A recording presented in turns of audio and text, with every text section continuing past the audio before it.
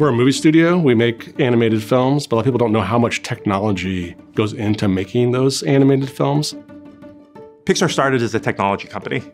When we first made computers to produce pictures, advancing technology will help us make movies that look amazing and different. Pixar has so many different technological teams, so focused on enabling these artists. Our systems team, they're really the infrastructure of the entire studio. We have rooms full of hardware that are crunching complex equations in order to make our movies. We worked on Elemental. Almost all of the characters are made out of some type of special effects. Those are really hard to make and to render. It was so technically challenging and also visually exciting.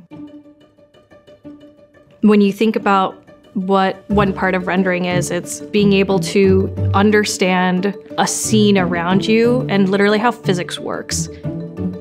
One frame of animation for one of our films can take 50 or 100 hours of CPU time to compute.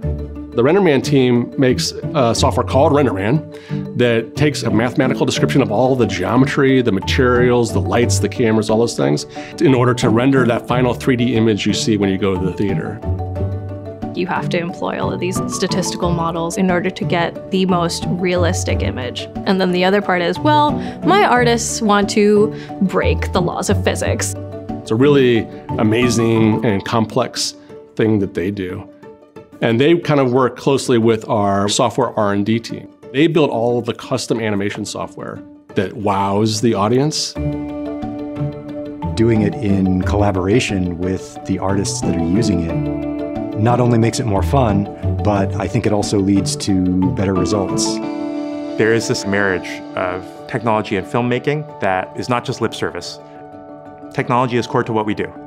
It's not just artists out here. There's so many people put together to make sure that these films are as amazing as you see them on the screen.